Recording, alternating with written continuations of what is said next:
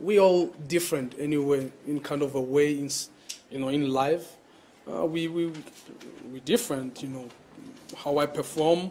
It draws attention, from people. Probably because they say I have advantage, in high testosterone. Of course, I do have it. So what? Do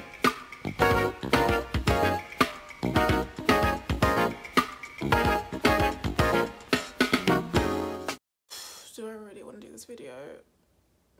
So I have a very deep respect for the sporting world, particularly when it comes to athletics. So I want to approach this topic in a fair and respectful manner. Like, I'm not trying to be a sensationalist or a controversialist or anything like that. I also have a very deep respect for science. So I actually have a degree in medical sciences. So I want to make sure that my opinion is coming from a place of logic and science fact-based evidence. So I hope that you can bear that in mind before you form an opinion. And if you know yourself that you're the easily triggered kind of person and this is kind of a topic that's just a bit too sensitive for you, let me just tell you now, this might not be the video for you, so you might want to watch something else. Join me on my journey to 500 subscribers. We will get there. Amen. Yes, I have every faith. Caster Semenya, two-time track Olympic champion. So it's been ruled by a Swiss High Court that Caster Semenya cannot compete in the 400 meter to a mile distance running unless she underwent medical intervention to lower her naturally high testosterone levels. Now, I've actually been following this story since pretty much like her debut into like the mainstream international sporting kind of world. I found her story really interesting, the fact that her sexuality or her sex was brought into question. The incredible speed at which she runs at is actually quite, if you watch her on the field, or the track rather, it's actually quite phenomenal. Also followed the story of where she was banned I think in 2016, but then that was then revoked. This is now the most recent ruling. They've stuck to their guns. World Athletics have stuck to their guns.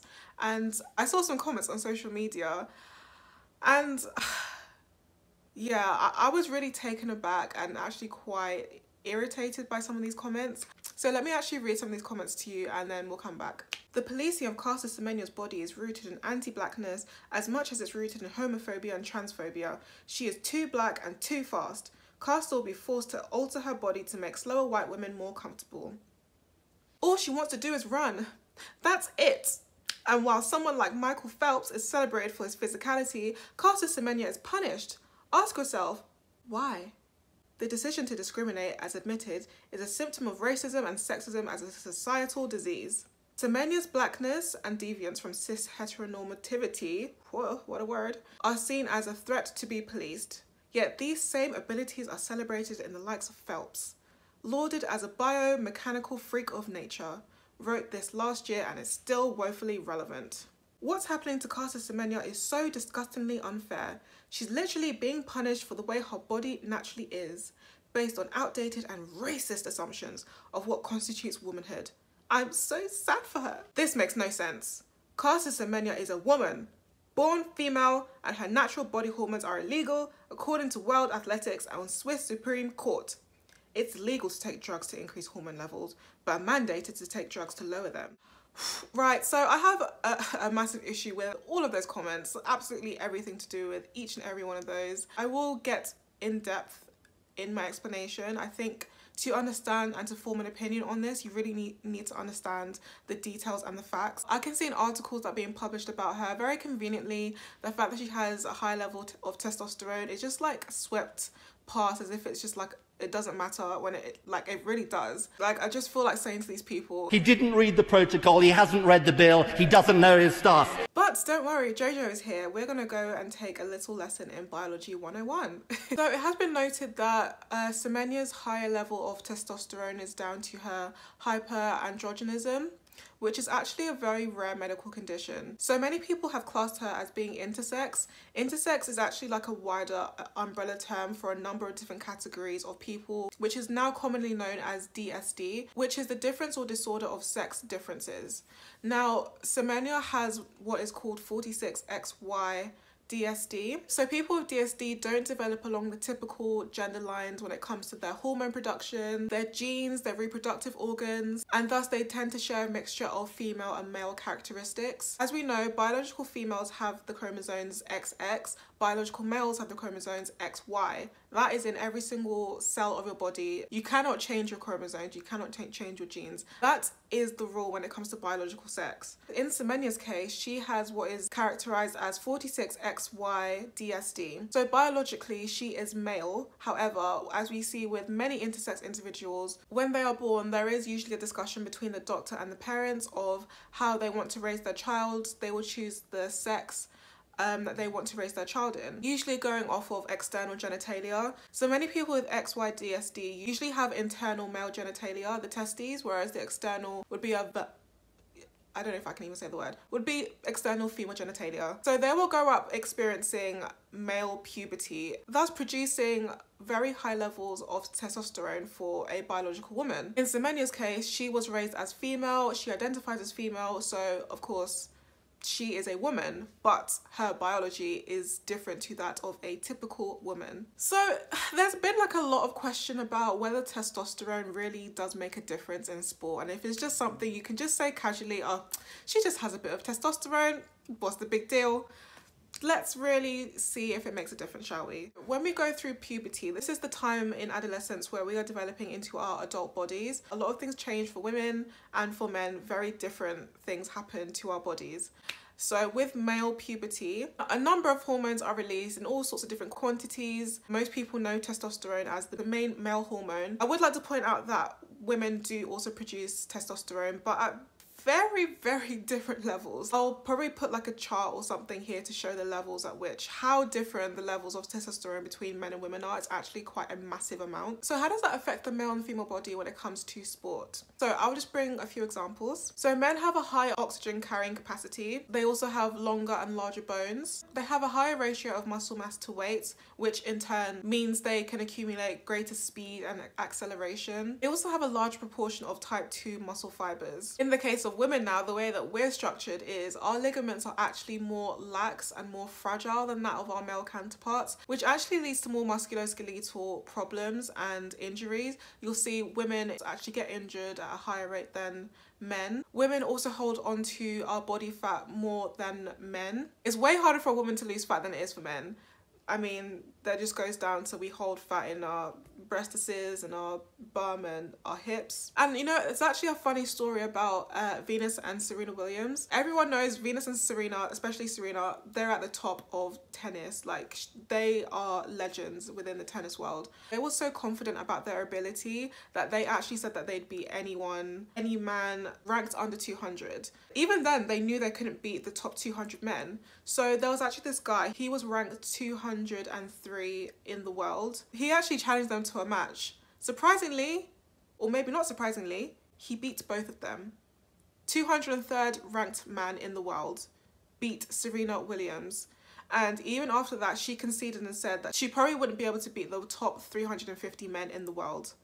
So there are very clear differences in the ability of men and women in sport. It's exactly why it's so important that sport is segregated by the sexes. So the best women can compete against the best women, and the best men can compete against the best men. Makes things equal. So that's been Biology 101. I'll see you again soon.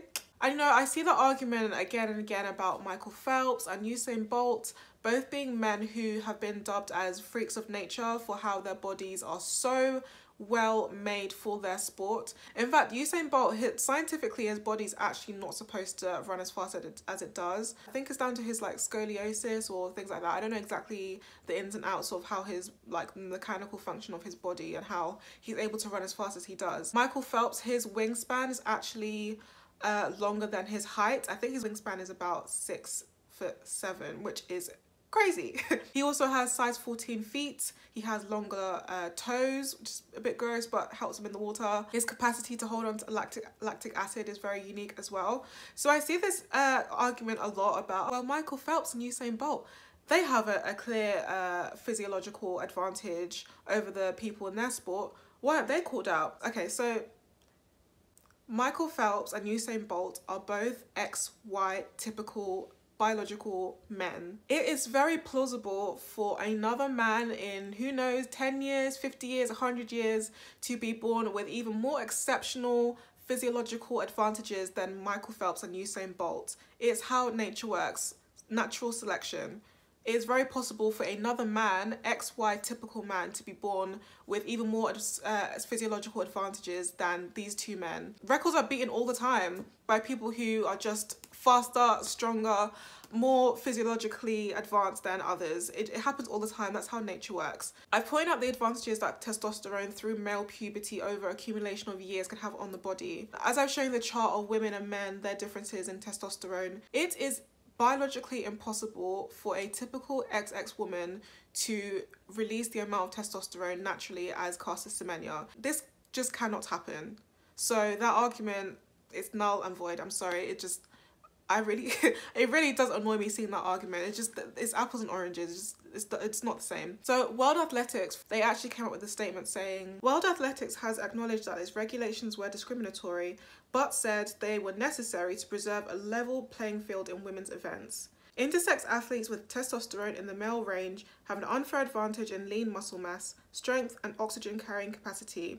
The lowest level in the male testosterone range is 4 times greater than the highest level in the women's range. They acknowledge themselves that it is discriminatory, the regulations they've had to put on intersex athletes. But let's be real, from birth, intersex individuals, they don't have the easiest time functioning in a binary world. So of course, when it comes to professional sport, it's going to be a bit tricky as well. That is a massive thing to say. Even at the lowest testosterone levels a man can naturally produce, that is still 4 times greater than the highest a woman can naturally produce herself. Like, if sport wasn't segregated, women would have a pretty hard time getting those medals, okay? I've also seen arguments that Semenya has been specifically pinpointed. Semenya is not alone. Intersex athletes are actually very much overrepresented in sporting events. Now, let me break this down. I don't think many people realise, but in the Olympics 2016 in Rio, I can't remember which event it was exactly, but the top 3 winners, gold, silver and bronze, all went to people who had XY DSD. It wasn't just Semenya, it was the silver medalist, Margaret Wambui, she is from Kenya, and then there was a Burundi athlete who won bronze. Francine Niyonsamba, I'm sorry if I butchered those names, I really don't mean to. You know, the silver and bronze, they might have won oppositely actually, but all 3 of those women have the exact same condition. You might be wondering, how common is XY-DSD? So according to some figures that I found, XY-DSD actually occurs in 1 out of 20,000 births. Now, if my maths is correct, that's about 0.005% chance of being born with this. 0.005% of people in the world have XY-DSD. That's how rare it is. I'm actually going to be referencing a paper that was actually really good. I can't remember the name of it right now. I'll probably stick it on the side and I'll put it in the description below. It's actually a really good read if you want to understand truly how the Swiss court came to their decision and, like, you know, the ins and outs of things. This is the paper that I'm referencing a lot throughout this video. So now if we look over the last 25 years, let's see how prevalent DSD athletes are in these sporting competitions. In the last 25 years, they have won 19 global athletic championships and at least 30 medals, that is gold to bronze, for the 400 meter to 1500 meter events. So that was actually worked out to be a 1,700 times overrepresentation at podium level. Like, that number is insane. 1,700 times overrepresentation. There's a reason why artificial testosterone is banned in the World Doping Agency. Like, when it comes to athletics, they go so hard to make it a fair and equal competition. Like, they do not tolerate doping at all. They are not easy on doping at all. I think out of everybody in the world, I think Russia knows this. If anyone remembers the scandal that happened to Russia in 2015, there was like a nationwide scandal of doping on a national level. It was so bad that they were banned from major sporting events for years. To this day, they're still banned. Since 2015, they're still banned. They will be banned in the next Olympics and the Olympics after that. 2024, they will still be banned. Like, do you know how harsh that is? A whole country, and Russia is massive. Now, I'm saying all that to say that this is not a new kind of issue as the media is trying to paint it out to be. I feel like it's become such a big issue, and particularly on Semenya, because number one, trans and intersex issues have become more mainstream and more like pop culture kind of things to talk about in the last maybe 3 to 5 years. Also, black women have somehow taken this upon us as some kind of threat. How in athletics, how? Like, that actually really bothers me. Like, if you look at the world records for both men and women in track, black people overwhelmingly dominate the world records. Like, how are black women being suppressed in the track category of athletics? How? The fastest woman in the world is a black woman. The fastest man in the world is a black man. If we go back to even Hitler's Germany, black people were still winning then. And world athletics have actually been concerned with intersex athletes since the 1930s. Alright, I just moved my camera a bit. The angle's a bit funny.